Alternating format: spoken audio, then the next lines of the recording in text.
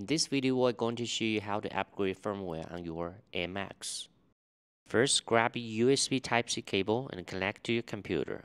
You receive a message on the device screen saying V-bus 5 volts, but 8 volts at least. Next, press and hold the boot button, then hit the reset button as shown in the video, and release the boot button afterward. If the screen goes black, don't worry. That means the device is in bootloader mode. Now, open a web browser on your computer. Best to use either Windows Edge or Google Chrome, and type in the URL flash.nmaxe.com.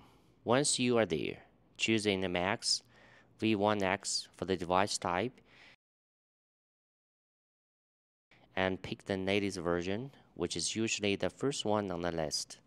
Click on the Connect the program, then select the COM port from the left side of the pop-up window and hit Connect. If everything's good, you will see 4 progress bars on the screen. Just wait for those to flash. After upgrade is done, unplug it from the Type-C cable and power the NMAxe back up using a PD or DC connector.